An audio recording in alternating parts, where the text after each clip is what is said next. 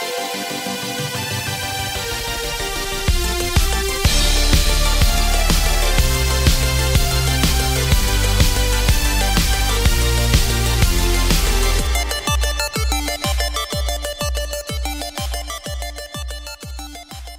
everyone, welcome to this episode of the Sports Psych Show.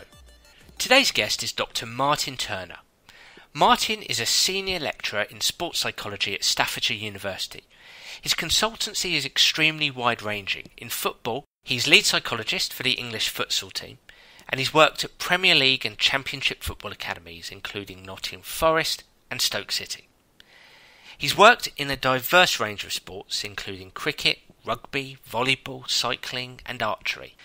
Martin is interested in using a counselling framework called Rational Emotive Behaviour Therapy, or REBT for short, and he uses this approach to improve the performance and enhance the mental health of competitors from all sports.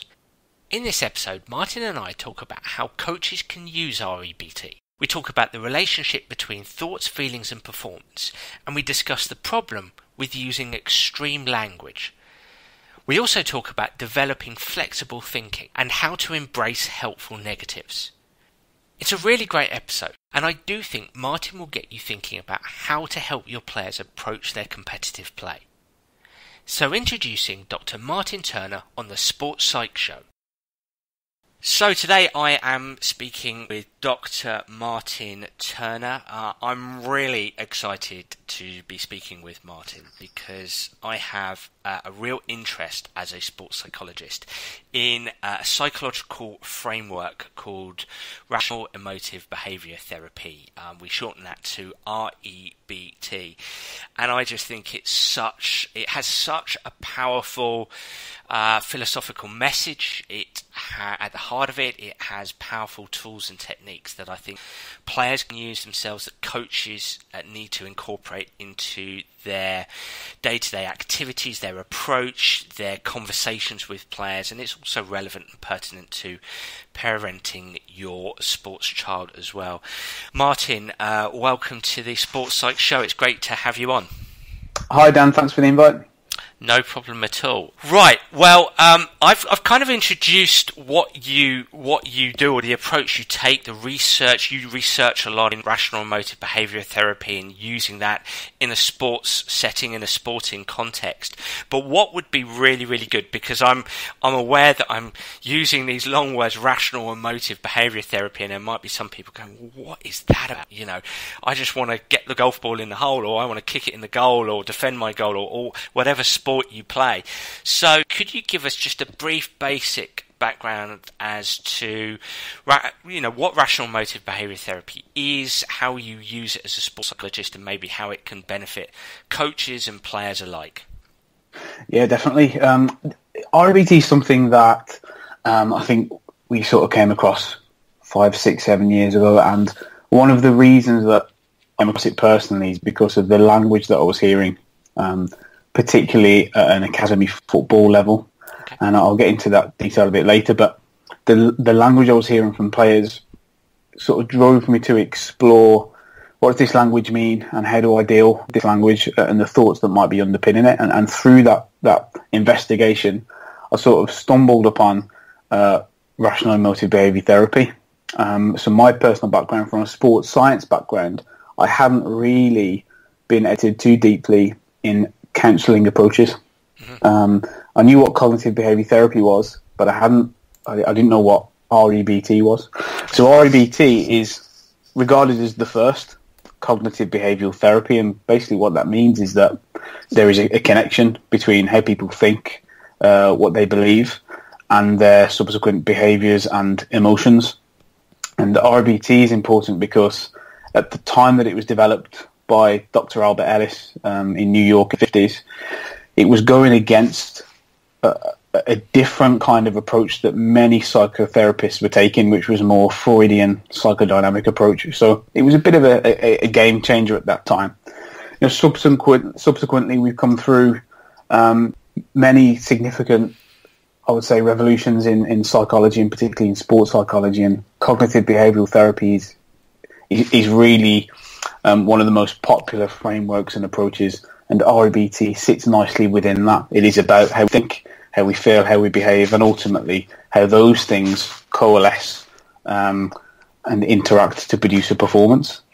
So, but I think bearing that in mind, that's kind of what we work with athletes, the thoughts, beliefs, and try to help them to have the most helpful, beneficial, facilitated beliefs as they possibly can for performance.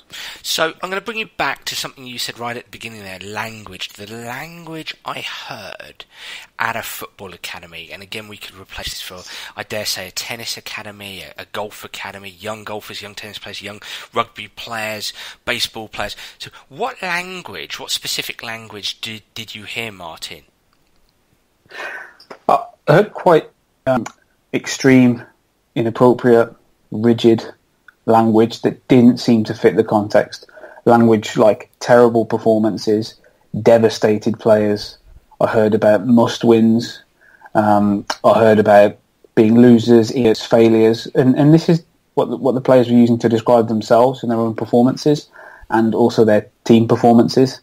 And it's very easy within certain cultures and contexts, and sport is one of those, to get swept along with them and to start to use and appropriate the language and not really understand what that language is really speaking to. But when somebody says something like, something's terrible, then that's a completely inappropriate way to describe an endeavour such as sport. Terrible brings to mind, natural disasters, losing a loved one, life and death. When we talk about that in a sport context, what we're doing there is we're adding pressure and we're adding unnecessary jeopardy to the pursuits that we're trying to aim towards. So when I started to hear that language, it kind of, I suppose a light went off in my head around, well, how do I challenge this language? This is so much a part of the culture. What can I do to challenge that? And that's really when I started to understand more about REBT. So what I hear you say there, Martin, is that what you experienced with young players and whether it's fueled by coaches or they spoke in the same way, is having language revolve around I must win. Having awfulizing language, so it will be terrible if we lose. I played terrible. This is awful. This is horrendous. So, and I know from my own research that if we go back to that founding father, Dr. Albert Ellis, who is one of the most influential psychologists of all time, isn't he? He said that there's lots of types of dysfunctional thinking, but musts, awfulizing and overgeneralizing are the main three. And what I hear you say is that you heard a lot of those, and also what I hear you say is, well, okay, so we've got that dysfunctional thinking within the culture, within the individual, and that adds pressure.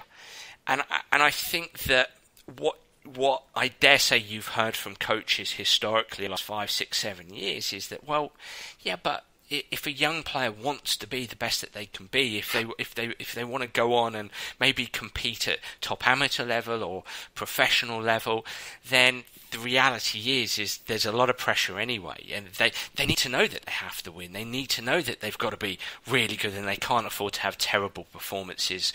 So what are some of the conversations you may have had with coaches around that, sort of trying to push back on those arguments? Yeah, it's a good point. It's something that has been challenging over the past 6 or 7 years, as you can probably sort of understand and connect with. The main argument I get from coaches and players is that if I take away my musts and I take away my description, this is terrible and I'm an idiot when I fail, then I'll somehow become less motivated. This is based on a very basic understanding of motivation, that it's either high or low. What we know motivation is, it's multidimensional. If we think about self-determination theory, which indicates there's different types of motivation qualities that we want to be triggering in the athletes that we're working with, and we want athletes to draw on. One of the things we know about musts is that it represents quite an external motivator. You're pressurizing the self. It's called introjected regulation. You're pressurizing yourself to do something. And what you're also saying by saying that because I've failed, I'm a failure, because I've underperformed, I'm a loser, is you're saying that your self-worth is contingent on your performance. Is dependent on your performance, yeah. Exactly, yeah. And those beliefs are not conducive to long-term performance. In the short term, if I'm in the last 200 meters of a marathon and I'm saying to myself, I must succeed, there's a valid argument that might help me, in that moment. But what we know is that long term, those beliefs are not going to help me to achieve what I want to achieve, for lots of reasons, to do with well-being, more holistically. But that continuous pressure that I'm putting on myself, how long can an athlete deal with that? And also, at what cost do we expect athletes to deal with that? So I think it's worth, as coaches, being mindful of when we're using that language and trying to teach our athletes to conduct something that I like to call double think. Choose the beliefs that you think will work in specific moments in time. And that double think is a George Orwell concept from his literature. Can we help athletes to choose when to use these musts when they're appropriate, but actually when they're away from that sport in that performance context, can they have more flexible beliefs that help them in terms of well-being and help them in terms of longevity of performance? Would you say it's healthy, just dwelling on the musts here? As you're speaking, I'm thinking about the conversations I've had historically and where one can direct the musts, where coaches can have that absolute language, if you like, that communication around the absolutes. Would it be useful, say, to help performers direct their musts onto the things that they can control, the things that they have choice around? I think one of the things that we should probably flag up is that there's no actual evidence that these types of thoughts can benefit performance at all in the short term or in the long term. Yep. We just simply don't have enough data. All I can speak from is, I suppose, my own personal experience and athletes use these types of thoughts and beliefs to get the best out of themselves in very acute situations, whether that's when they're in a really difficult training session, whether they're trying to get themselves through a particularly tough spell of a match or a game. But the really resilient athletes that I work with are the ones that can separate themselves from those thoughts and beliefs, and they can say, I'm going to use these thoughts and beliefs to get me out of a bit of a bind and to drive me in a certain setting. But as soon as I step away, I'm very flexible. I don't have to succeed. When I fail, it's okay. It's not the end of the world. I can move on. I can develop. Athletes that are able to have those both sides, from my experience, seem to be able to be healthier around their approach to performance. Yeah, when you talk about that short-term, that acute situation, it reminds me of a story I've used in one of my books about the 10,000-metre runner Billy Mills, and it's going way back to the 1968 Olympics, and it's a wonderful story, and actually anybody listening can go on YouTube and just type in Billy Mills, and he recounts the story of how he was a real outsider, but had this wonderful training plan, but then that training plan was topped off by, during the race, I think it was between him and, coming into the sort of the final lap, it was between him and a guy called Mohamed Gamouji, I think his name was, and a Kiwi guy called Ron Clark. And it got to the last corner and they were all together. And Billy Mills said, I just found myself talking to myself and just saying, I'm going to win, I'm going to win, I'm going to win. And into that last 100 metres, I've won. And I suppose my interpretation of that, in that acute situation, he's used his self-talk, an extreme version of self-talk, to sort of drive himself, to energize himself at a time when energy is going to be quite low, and drive himself through to that finish line. Whereas if we track back and think of his preparation, he certainly probably wasn't speaking like that in the lead up to the race, it was more, he talks more about scientifically breaking down the race and rationally thinking about, okay, I can do this lap in this time, and trying to improve his fitness, his times to get better. So I absolutely resonate with this notion of short-term, mid-term and long-term useful language in that acute short-term could be quite extreme, could be seen as quite dysfunctional, whereas if we pull back to the long-term, it's just it's coming away from that and having more functional, having more helpful language. Yeah, definitely. And actually one of the things I've seen with practitioners who just start to use REBT principles is they will focus purely on the rationality and logic of the language. And what we know from REBT and other approaches is that we look at the truth of the belief, the logic of the belief, but also the pragmatics. Is it helpful? And if I'm working with an athlete who tells me that this particular belief, no matter how irrational it is, no matter how many musts and terribles and I'm a failure and I can't stand it there is, if that is helpful for my performance in that moment, then I can't classify that as dysfunctional because it's helping them in that moment. Whereas if the athlete says, no, it's not helpful for my performance, it's hindering me, then that's a different story. Then I would classify as that dysfunctional, try to work with them to change that belief. But we always have to come back to, is it helping the athlete achieve what they want to achieve in the short term and in the long term? And I think that's something to kind of hang your hat on a little bit. When you do hear some of this language, it's worth stopping and thinking and having a conversation with the athlete around, well, is it useful? Is it functional for that performance? I think the challenge for sports competitors, for young sports competitors, for young sports competitors who want to be the very best that they can be, who sort of look up to whether it's the Premier League or the ATP Tour or the PGA Tour, whatever sport they're competing in, is, they want it so badly, they want it so much, so many of them, that it's so difficult for them so challenging for them to detach that emotion. And then they may have coaches around them who celebrate that emotion, who celebrate it. I mean, you've alluded to already that motivation is multidimensional, but when it's seen from a one-dimensional perspective, they celebrate that emotion. He really wants it. She really wants it. She's so driven. He's so driven, and it's so challenging to detach ourselves from that day-to-day emotion of trying to be the best that we can be.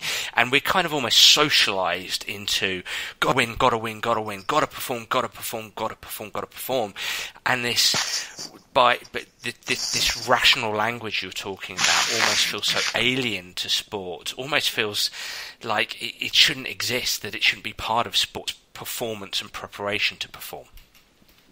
Yeah, it's an interesting point. And one of the dangers of using REBT is that we replace things like I must succeed with I want to succeed. I want to succeed, it just doesn't sound motivational. It doesn't sound like it's going to drive me towards something. Yeah. It's completely appropriate and rational and powerful to say, I want to succeed more than anything in the world. This is so important. I want this. I really, really want this more than anything. You are still being rational. You're still not placing musts and demands. You're still able to drive yourself on to achieve something you want to achieve. What we're not saying is that individuals have to be rational robots that just say, yeah, well, I want it, but if it doesn't happen, I don't care. It doesn't matter. That is not really the sentiment of REBT. That's the sentiment of REBT if we take it in its very, very basic form. But in reality, people have very, very strong desires and preferences. They have very strong beliefs about themselves when they fail. What we're trying to do is help the individual to use beliefs that are strong, but not extreme, not rigid, that are useful. And in doing that, we can still use pretty evocative language as long as we don't, as long as it doesn't bleed into musts, terrible, I can't stand it, I'm a complete failure. There's a balance there to be had. Yeah, I mean, is there any room for, let's say, I'm a young footballer, I've lost a game, I've lost the cup final, and again, I've been in coaches of professional teams and quite prominent professional teams on the way back from a match where the game's been lost and everybody's socialised into silence. You've got to be silent, and because if you're not silent, you're not deemed to be caring about it. It's absolutely ridiculous, really, when you start to talk about it. But this is the thing, and you've mentioned being, that kind of robotic belief or robotic response is. What are you saying, Martin? I mean, when we're in that coach on the way back, are you saying that actually it's something we can celebrate no matter what? Are you saying that we should just get on with things and just have a casual chat? Is there any room for being disappointed? What's the balance there? It's a good question. I mean, how I would work, very much in an REBT way, is to embrace negative emotions. In REBT, we have this framework which is called the binary binary model of emotional distress, and that binary model suggests that in any given situation we have kind of two different ways of responding. One is with a helpful negative emotion, the other is an unhelpful negative emotion or unhealthy negative emotion. REBT is not a framework or model of positive emotions. It does include some, but even from the early days, it is about how do we use some of that negativity. It's a theory of how do we deal with adversity, and by nature that includes some negative emotions. What we're really saying is that even if those emotions feel negative, as long as they're not stepping over into dysfunctional, unhealthy negatives where we're losing players for days on end and they're withdrawing and they're constantly wallowing, then embrace that negative emotion. We can learn a lot from those emotions. It can change our behaviour, it can adapt, it can teach us that we need to improve, it can help us to learn things. And there is some satisfaction to be gained in a collective wallowing, a collective negative emotion, and to support each other through that. So I would not advocate any sort of feigned positivity more than acceptance and openness around those negative emotional responses. So embrace negative emotion after a performance that's been poor, that's been lost. It's again, there's a line here, isn't there? It's okay to be disappointed. It's okay to be gutted. It's okay to be to reflect back on the performance and reflect in a manner that says, that really wasn't good enough. I really could have done better there, and I'm disappointed with myself. But as you say, it's when that external or internal language catastrophizes, awfulizes, this is terrible, this is disgraceful, I'm no good, that's when it becomes dysfunctional, and that's when it doesn't help you as a striving athlete or an elite athlete in the moment and moving forward in the next week or 2 weeks, and then it can have knock-on effects to your well-being as well. Exactly. It's going to be much tougher to come back. I mean, one of the things that RBT talks about in terms of resilience is that we don't really talk about bouncing back, because we're not bouncy balls, and we don't come back to our original state. We come back, and what the extent to which we come back stronger or not is out for debate. But the point being that I can fast forward, I can increase the speed at which I'm able to come back to be ready to perform again if my beliefs, my reaction to that situation is more balanced and more rational. If I'm catastrophizing, it's going to increase not only the intensity of what I'm feeling, it's also going to increase the duration of those feelings, and then we're going to start to struggle to come back to training with a positive mental attitude and come back to perform and try to clear our minds from some of the mistakes that we made. But also, one of the most damaging or dangerous beliefs that we're finding in our research and in applied practice is the idea of depreciation or self-downing. This is that contingent self-worth that we touched on earlier, which is, because I've underperformed, I'm a complete idiot. Because I didn't do so well, then I'm a complete failure. That seems to be particularly damaging, and it is linked to feelings of depression, and it's highly linked to feelings of anxiety. Those beliefs are very dangerous, because as an athlete, you will fail a lot. You'll underperform, you'll disappoint yourself, you disappoint others. That's part of the learning process. in reaction to those setbacks, if every time you're saying that because I've failed, I'm a complete failure, it's going to be very difficult to come back from those things and to approach performance in a positive way the next time round. It's very paradoxical, isn't it? As a sports performer, one needs to. I feel that one needs to embrace that notion that, you know, I will fail at some point. In fact, I'm going to fail a lot. I'm going to fail a lot during the game. I'm going to fail a lot in the next few weeks. That's just part of the form of life of sport, especially in competitive sport. And that's okay. It's almost giving yourself permission to fail. It's giving your players permission to fail. I think that's so important. So what I hear you say, be careful of language, be careful of words. If you're a coach, monitor what you're saying to your players. Reflect upon what you're saying to players. If you're a competitor yourself, if you're a young player or an elite athlete yourself, be careful what you're saying to yourself, or reflect on what you're saying to yourself. If you're awfulizing, if you're generalizing, if your language, inner language, external language revolves around I must be this, I must be that, then you're leading yourself down a path, or you're leading your players down this path of dysfunction, lack of self-worth, potential depression in the future. But from a performance perspective, it's going to be challenging for you to continue to progress and perform in your sport when you have kind of dysfunctional language. So, yeah, exactly. The way that I look at it is, as a coach, would you prefer to have athletes that really, really want to succeed, or would you prefer to have athletes that feel like they must, and it's life and death every time? And coaches might answer that question differently.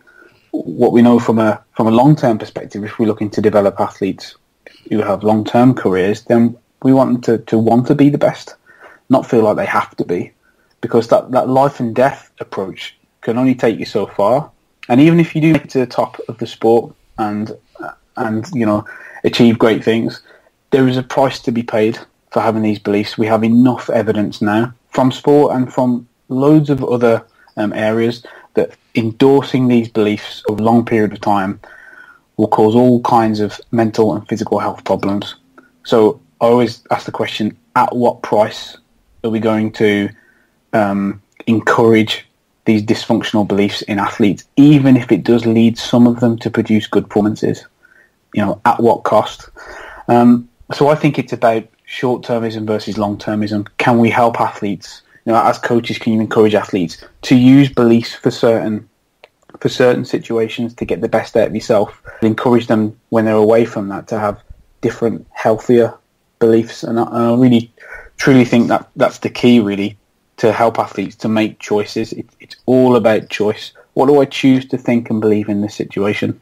If we can teach them to be autonomous over the things they think and believe, then really I think we've kind of got to a point where athletes can drive their own performances. Healthy beliefs and flexible thinking. I think flexible thinking for me in my work, when I think of my work, I mean, I actually did a mini article the other day on LinkedIn, and I said I'm often, as a sports psychologist, you're often confused as being the positive thinking guy, the guy who comes in, or the girl who comes in, the woman who comes in and helps people to think positively. But on the contrary, it personally, in my work, the way I talk about it is flexible thinking. The ability to sort of look up and down that optimism, pessimism, positive, negative thinking continuum, and adopt the most appropriate form of thinking at that given time. And as you say, in the heat of battle, it might be that I have to be a mindless optimist. It might be coming down the stretch that I have to talk to myself in a way that drives me on, that surges my nervous system and releases the kind of chemicals that helps me take those strides in a quicker way. But day to day, if I want to progress my ability, my skill level, I need to potentially, I certainly have to look at the tips without, I have to look at what I have to search and look in amongst my performances and look at what needs to go better. And if I take extreme language into that, I work with so many I've worked with so many footballers who've said, well, I don't want to explore the negative. I don't want to explore the things that don't work for me or are perceived as weaknesses, because that's too scary. You know, if I get lost there, then I'm going to diminish my confidence. And that's always quite frustrating for me as a practitioner, because when you want to help somebody improve, I think it is about being able to be flexible enough to look at what's strong, where you can derive confidence from, but also look at the areas that you need to improve, have that flexible thinking, look at those areas, explore them and examine them, and search for what you can do to get better at those areas. So flexible thinking appears to me to be that sort of optimal form of cognition. Yeah, definitely. I mean, REBT is very much what we call a metacognitive theory. How able are you to think about thoughts? And if we're developing athletes who have a high metacognitive ability, they're able to assess and critically analyze and choose their own thoughts, then you are trying to get them to be more flexible about their thinking, to choose to be very rigid and extreme in this area acutely, but to choose outside of that to have very flexible and healthy beliefs. It's a key part, I think. Martin, how can players, how can competitors improve their meta skills? So by that I mean improve their ability to think about their thinking. One of the key aspects in starting to explore that area is helping individuals or trying to recognise that when something happens to you, or somebody says something to you, or you face a difficult situation, the event itself does not trigger your emotions. It's what you say to yourself that triggers those emotions. As soon as you recognise that, so in RBT we call that the ABC, the A being the situation, the B being your thoughts and beliefs, the C being the emotion, the emotional consequences. As soon as you can help people to understand that it's themselves that makes themselves feel angry, makes themselves feel anxious, you start to lead them towards greater metacognition. Because what they're then exploring is they're then introspecting, they're looking within themselves, and they're saying, well, what did I say to myself that caused that anxiety? What were the thoughts that I had that led to that anger? Once they're asking those questions, instead of, how do I avoid that situation because it makes me anxious? How do I avoid that person because they make me angry? Once they start to ask, well, what am I doing? What am I bringing to the party that's contributing to my own emotions? Then that opens up all sorts of doors and can help them to be much more metacognitive. So, from a practical perspective, is a useful thing that a competitor can do is to say at the end of the day, or when they're going back on public transport or in the car from let's say a training session, to spend 5 minutes in self-reflection. But when I say self-reflection, I'm not just talking about, well, how did that go and what went well and what could have gone better. Not just reflecting on the performance, but reflecting on mindset and discriminating between the situations that happened on the pitch or the court or the course, what they thought about those situations, and the emotions they experienced as a consequence of those thoughts. Definitely. And be really structured as well. And using the ABC framework, saying, okay, what was the situation that I was in? Yep. What was the emotion that I experienced or the behaviour that I displayed? Yep. Getting some real detail around those things. Like, well, what really did happen and what really were the emotions? What were the physical aspects I felt? Yep.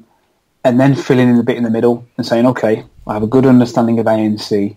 What did I bring to the party? What was I telling myself about that situation that really led to those emotions?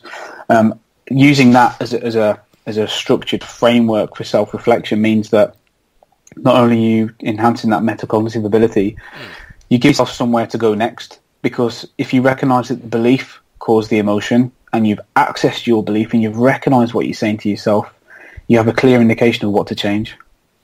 You know, you don't change the situation. You don't just try to change the emotion. You change the thought and belief to cause those particular changes. And that's a really key part, I think. I think additionally, within the moment as well. So we're doing a lot of research in golf at the moment, and particularly my PhD student Nan Key and MSc student I had called Dave Ewan. They're taking golfers onto the course, going with them on a practice round, and putting them in particular situations that the golfer has a fear of, has a phobia of, and can't seem to get over that particular shot. Purposely putting them in that situation in practice rounds as a form of exposure, and then asking them, okay, what are you telling yourself about this situation that is causing anxiety that's affecting the shot? Using that as a tool, but also taking them back to that situation afterwards, using some visualization to say, well, take yourself back to that tricky situation. What were you telling yourself that was causing the emotions you felt? So it's definitely, as you said there, reflection is key.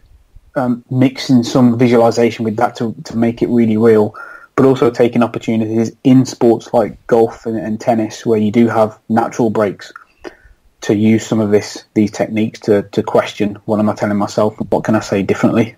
That sounds fantastic in golf. Let's take a sport like football, for instance, which is a fast, instinctive sport. So what I hear you say is a coach can potentially have a conversation with a player who, let's say that player experiences a lot of frustration at themselves, and that frustration leads to just a dip in form. Perhaps they become less aware of what's going on around them on the pitch. They're slower to anticipate. They make poor decisions. Their body language drops, and their physical functioning depreciates.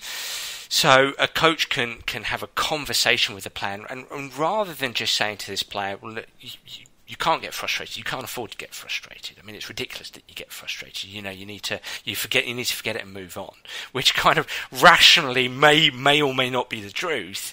But if we were to use more of this framework, it's a coach going through a process of questioning this player about, okay, what circumstances on the pitch do you start to get frustrated? Well, coach, I start to get frustrated when I give the ball away. I get so angry with myself because I don't want to do that.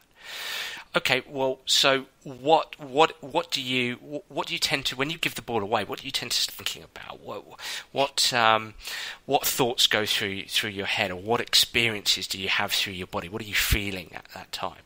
And so on and so forth. So the coach has a conversation around this, and maybe from an exposure point of view, you can create a scenario in an activity where maybe you turn up the volume of the challenge of the activity, so it's inevitable that this player is going to give the ball away. And then during that activity, you can dive in and you can help that player be more rational in that moment. Would that be a kind of a useful process to go through? Definitely. I think. And I've probably missed some steps there, but I'm just trying to get the point across. Yeah, I think in general, the idea of exposing players to certain situations and helping them to question what led to certain emotions is really, really key. The key question in REBT is, what are you telling yourself about that situation that is leading to how you're feeling now? And the real tricky part is when do you choose to have that conversation?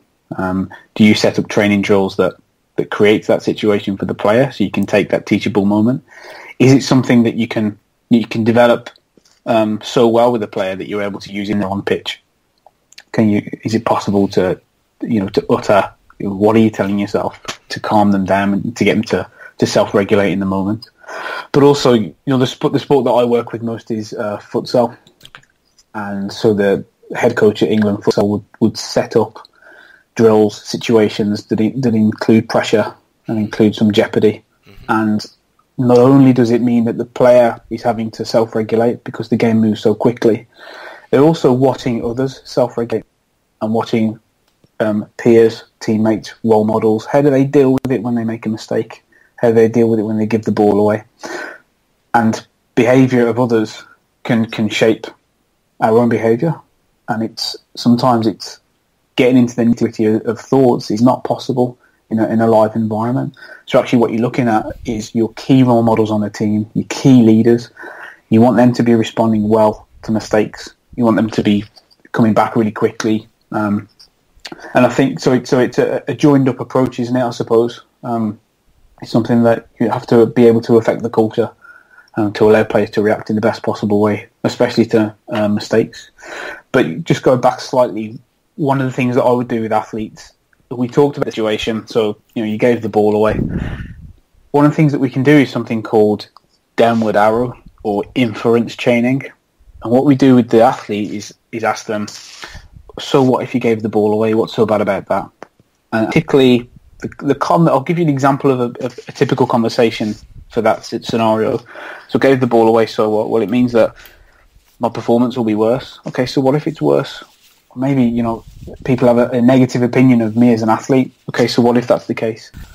What if, they don't value me as an athlete anymore, and then I'm not selected, then I'm on the bench? Okay, well, so what? Well, what if I don't start again? What if I don't get any game time? Well, so what? What if I have to leave the club because I'm not being selected? So you keep going down, and what you find very quickly is the athlete is able to go to some real deep depths, and you end up getting to the real thing that's triggering some of that anger and some of that emotion. And quite often it's, well, that's it, my career will be over, and I'll be worthless, and I'll be nothing, and it'll be terrible. So you go from giving the ball away very quickly all the way down to it would ruin me as an athlete. And that's a typical example. The conversation will obviously go differently with depending on who you're working with, but the idea of inference chaining, helping the athlete to go deeper and deeper and deeper and deeper to understand, well, where is this anger coming from, means that, again, they're able to be more metacognitive and access the thoughts that are really triggering some of this anger instead of the surface level stuff. This happened, I felt angry. Can we get them away from that and go into a bit more depth? It's amazing, isn't it? Because as you were speaking there and you were sort of talking about you were alluding to a negative thought chain, the deeper and deeper you go. And I had conversations with coaches over the years, and sometimes those conversations can be, dare I say, exasperating, because coaches don't always realise where their minds can go, where that inner conversation can go. It can go to some quite deep places, places where you feel are almost irrelevant to the situation. But as Albert Ellis said, we have this talent, this tendency, this biological tendency towards this destructive, dysfunctional thinking. And I always say to coaches, you've got to strive to look at the world through the player's eyes, look at feel the feelings that they might be experiencing, predict the thoughts that they might have as a consequence of what you say to them. I think that's such an important part of coaching, is putting yourself into the world of your athlete, your player. Definitely. And it's understanding when they do talk to you on a one-to-one level and they are going into some depth, it's making sure that as a coach or as a practitioner, as a psychologist, that you are on the same page with them in terms of language. Yep. Because just because they say, I always feel like I have to succeed and I always feel like it's terrible to fail, they might not mean the same thing that we mean. They might, when you start talking to them, they might soften that a little bit and they might say, well, I don't really think it's terrible. Or, well, I don't have to, but they use it in the moment because they're frustrated and depending on what kind of conversation you have with them. So I think a useful approach is to be really open with an athlete and say, when you say this, tell me what you mean when you use that word. So you can get a shared understanding of when they use certain words, because you could end up challenging a must when they're not really using must in the same way that we would consider in an REBT way, because, the world exists outside of theory and psychological approaches. So getting on the same page is massive as a coach and as a practitioner, because if then you're able to interpret their language accurately, then you really can start to predict how somebody might react in a situation and what they might be saying to themselves and what the consequences might be. Until you get that shared understanding, then it's very difficult to make that prediction, isn't it? I was speaking with a guy called Doug Love. I don't know if you've heard of him, but he teaches teachers how to teach more effectively. In essence, he's got a couple of great books out there, Teach Like a Champion, and we were talking about what he calls building a culture of error and psychological safety. So the culture, trying to build a culture within your sporting organisation, within your sporting team, or within your squad, a culture of it's okay to make mistakes, it's okay to make errors, it's okay to be honest if you don't understand something. That's vital in the classroom. For me, it's imperative within sporting organisations, sporting clubs. Does some of this stuff, if I build a culture of error, does it turn down the volume of dysfunctional thinking?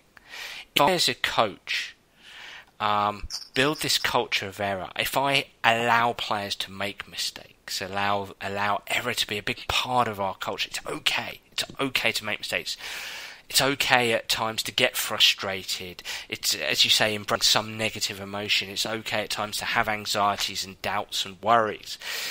Normalising those thoughts and feelings, if you like.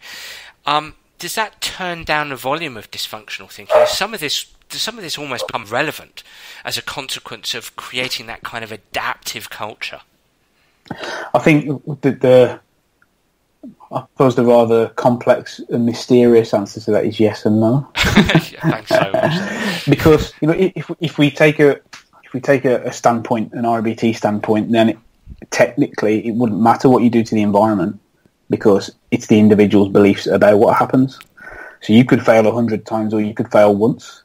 If you believe that failure makes you a failure, they've got some issues. But if you're giving, I'm sorry to interject, and I'm probably preempting what you said, but if you're giving permission to make mistakes, surely that turns down the volume of emotion. Surely that lessens the chance of disturbance. I think teaching players to accept themselves through failure is a key element, rather than accept the failure. So judge behaviours, not people. So you might have failed 30 times in training drill. We're not asking you to accept failure. We're asking you to accept yourself for having failed and recognise that you're just a fallible, normal human being. I mean, somebody's data that I find particularly fascinating is Roger Federer's, who has a win rate of 67% in when he gets to Grand Slam finals. So 33% of the time, Roger Federer fails. But we can't describe him as a complete failure because he wins 67% of the time. We can't describe him as a complete success because he fails 33% of the time. So taking away labels, I think, is really key when we're thinking about how to coach people through a culture of a culture that makes failure acceptable. I think it's about helping the individual to accept themselves as a person and an athlete, not necessarily accepting failure, if that makes a bit of sense. We want to drive them really hard. And we want to drive them to the best they possibly can, but at the same time accept themselves when they don't do as well as they thought, and create a culture that still values individuals for individuals, not just as athletes, not just as performance machines, which I've sometimes seen in some groups I've worked in. So it is a fine balance, and I suppose I've given you the REBT answer, and different things work for different people. But if you're practicing under an REBT framework, the way to go, I believe.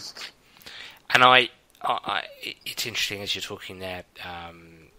I'm thinking about having conversations with coaches, and coaches saying to me, "But my job is to," especially coaches that are either elite coaches or striving to help players progress towards elite, they'll say, but Dan, my job is to stretch. My job is to push them. And I always talk to coaches about stretching within activities. So making the activities as tough as they possibly can, within reason. So that errors will happen, but supporting the players. So that balance between stretch and support. Stretching players through tough activities on the pitch or the court or the course, but providing support through your voice and also providing support by guiding the inner voice of the player. Yeah, exactly. You're trying to, as you described there, create tough, demanding environments that try and get as close as you possibly can to performance, with the knowledge that you'll never get ultimately you'll never get to that performance difficulty, but you can create really tough performance environments. You can create environments that are tougher than what they might experience. You can never be 100% accurate because there's an uncertainty that's involved in a live performance situation, but you can create very tough situations, and through individuals experiencing failure through tough situations, there's a learned. And I think, can we encourage players to reflect on those situations and to understand exactly what they have learned at a psychological level? At a psychological level, what did I take from that situation? How am I going to deal with the fact that I failed a bunch of times and I underperformed and I let some teammates down? How am I going to square that away? What's the quickest and most appropriate way to do that? And I think it's very difficult to train those skills if we're not in a demanding environment, if we're just talking theoretically all the time and saying, well, imagine when something does happen, how do you think you would do this? And here's some ideas. I think it goes hand in hand with creating demanding, tough environments. I completely agree with you there.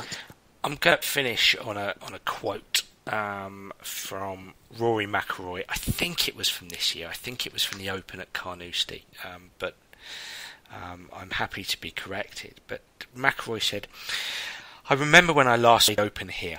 I was just happy to be here. I was just happy to be here.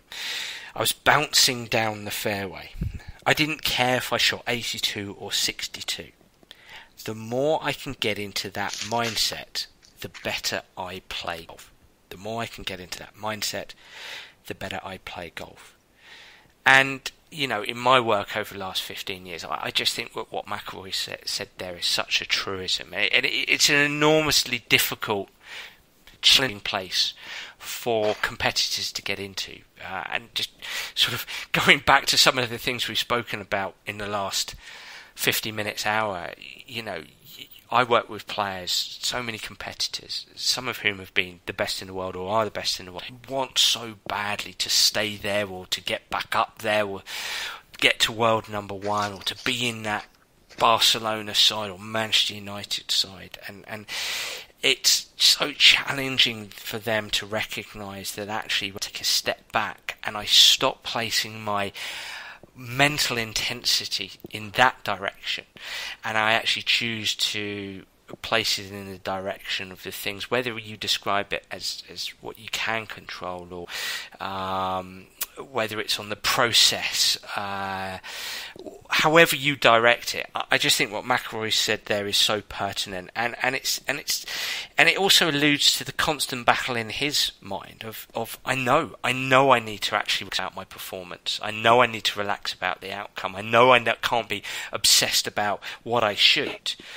I know that that's the best place for me to be, but you know what? I'm working so hard on this every single day. That's a tough place to get into. It is, yeah, definitely. And it's one of those things that I think does come with experience. One of the things we know from the data is that older people have less irrational beliefs. There's something about going through life and facing adversity that teaches you that failure isn't fatal and, underperformance isn't terrible. There is a natural thing that occurs. But I suppose what we're trying to do is help people to fast forward that and teach them some skills and principles that allow them that insight earlier on rather than later on. I think the other aspect is, just because you want something doesn't mean you have to have it. You could want something more than anything in the world. There's no evidence, there's nothing written, there's nobody to say that you have to have it. And I think when I think about that McIlroy quote and the things McIlroy said in the past as well, who I would consider a very rational thinker by an REBT definition, that's what strikes me as well. He really wants to succeed. He recognises the importance of it, but he's not placing those demands on himself. And it's such a difficult place to get to because you have to really, really want something but not spill over into demanding things of yourself and things of the environment. When we think about what an irrational belief is, it's I want it and therefore I must. The preference is attached to the demand because you want something, you think you must have it. What we're trying to do is decouple it and saying that must is something different. That's not part of what you want. It's not part of your motivation. It's something different. It's almost an external factor. So just because you want something doesn't mean say you have to have it. I think that's, as a mantra, for people to take into performance situations is A, very difficult, but B, can be very rewarding. In my work, I'll use some tools and techniques from REBT, and I'm down at 10% as compared to your 100% of being well versed on our REBT. You're using it on a daily basis. But the way I might, and I say might because you know as a consultant, you know as a practitioner, that when you get in the room with that golfer or tennis player that the situation might be completely different. What I might be doing with McIlroy, again I come back to, and in golf here, golfers are so socialised into outcome. By that I mean score, I mean position in the field. They're so socialised into performance in terms of got to play my A game, got to strike that ball bang on, got to hit the fairways, got to hit the greens, got to hit it in close. That's how if we're at McIlroy's level, that's how I win. That's how I win money. And that's where placing, for me, incorrectly, they're placing their intensity, mental intensity. That's where they're placing their motivation. That's where their focus of attention is. If their intention is there, that's where their attention is. And when they go out in the golf course and they hit a few bad shots, bang, it collapses, because what's happened in reality is different to what they wanted to happen, and so their emotions go haywire. So the conversation I'm having, and this is probably similar but kind of fractionally divorced from maybe the way you'd go about it, I'm having that conversation with McIlroy around, well, okay, fine. We know we want to win. We know we want to shoot a great score. To do that, you've probably got to play your A game, or you've got to get them on your A, B, C, D game. I work on that a lot. That tends to be my framework with golfers. But how are we going to do that? And I'll draw it back down to whether it's, again, I come back to what you can control, but I'm drawing it back down to the process. What can I do? What choices can I make? I can choose to execute my strategies. I can choose to execute my routine. I can choose to react and respond in a certain way, an adaptive way to shots. So I'm trying to get golfers, trying to help golfers, I should say, get away from those thoughts about, for me, irrational thoughts about outcome and performance, and more onto the process, the things that I know I can go and choose and I can do. It might be a difficult choice. Hey, it might be a difficult choice, but I want energy and intensity and intention around those things. Yeah, it's a good point. I mean, we talk a lot about focusing on process rather than outcome, and it's a weird thing, it sounds like a cliche, doesn't it? Because it's so well, yes. But it really is a truism. Yeah. That, is there any point on match day, on game day, to talk about winning or the outcome? To an athlete who, this is their job, this is an occupational truism. Do we need to say, well, we want to win today? Do we need to even mention the result, or do we just focus completely on process?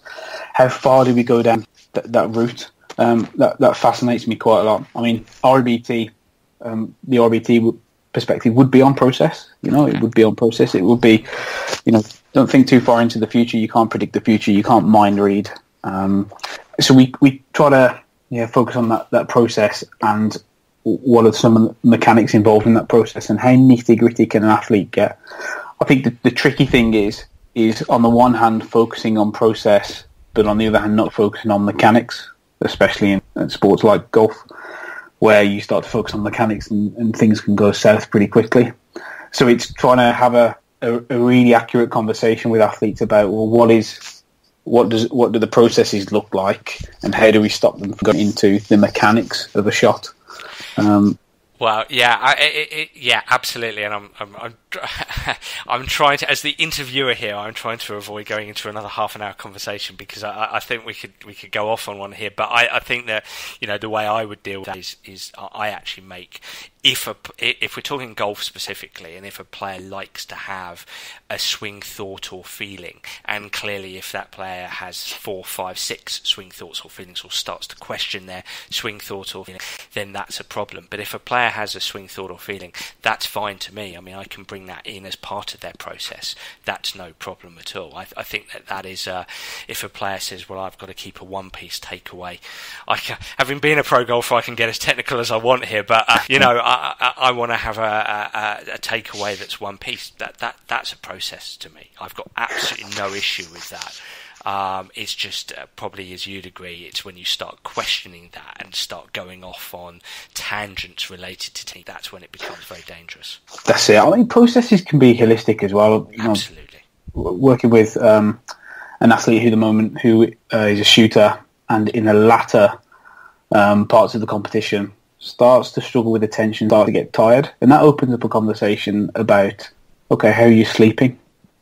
What are the processes we can put in place to allow you to get higher quality sleep, even if it's not higher duration? How can we help that higher quality sleep?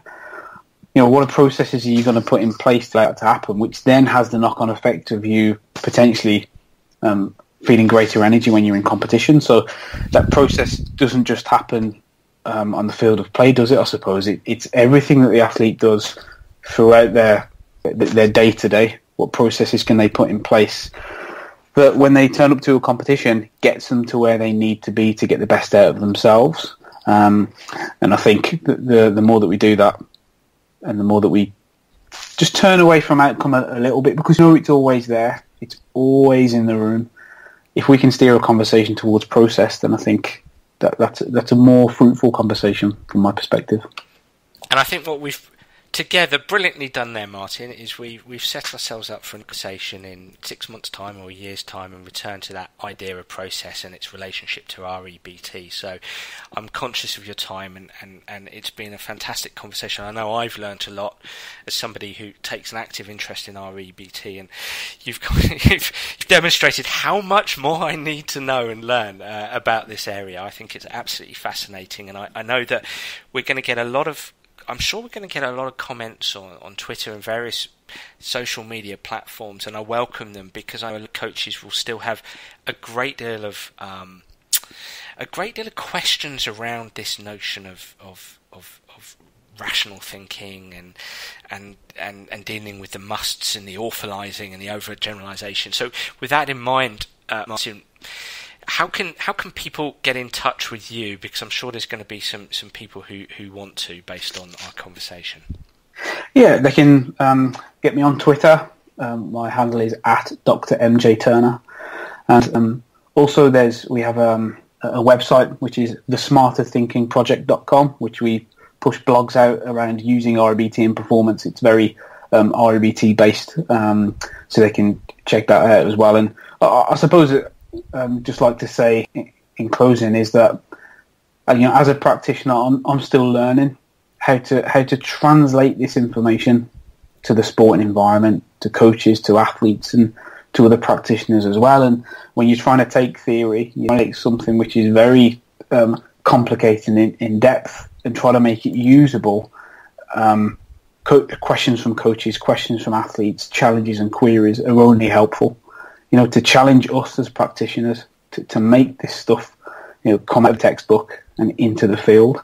So I'll certainly welcome any questions and comments about this area from anybody. Fantastic, and I for one can say to everybody listening in that the blogs and the posts on the blogs are brilliant. I know I've learned, I keep up with it, and I've learned quite a lot from some of those articles. So do have a look there. So, Dr. Martin Turner, thank you very much for joining me, and have a great rest of the day. Thank you for the invitation. Thank you. That was Dr. Martin Turner. Some really interesting concepts, and I'm confident there'll be a lot there that's new to coaches. I hope you enjoyed that episode as much as I did. If so, please leave a review, and remember you can subscribe to the show to receive updates about future episodes. I hope you can join me next time. Bye for now.